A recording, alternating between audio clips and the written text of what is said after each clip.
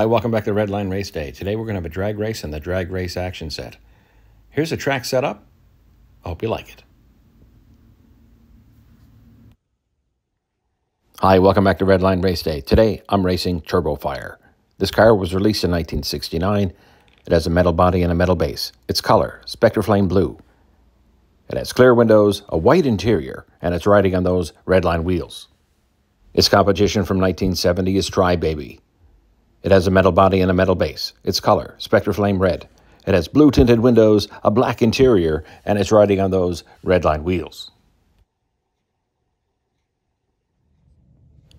Okay, the track is set up and the cars are ready. Let's have race one.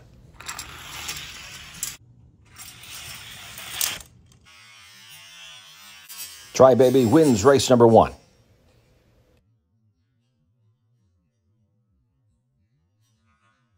Okay, let's have race number two.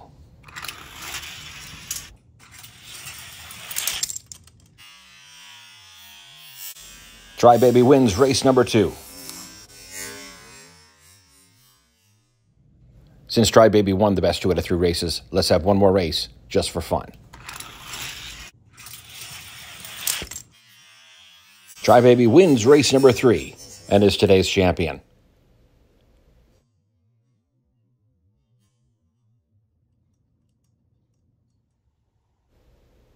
Thanks for joining me on Red Line Race Day today, folks. Hope you had a good time. Remember, Hot Wheels goes faster and they roll further.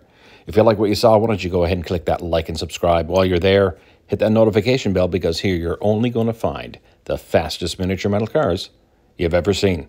I'll see you next race.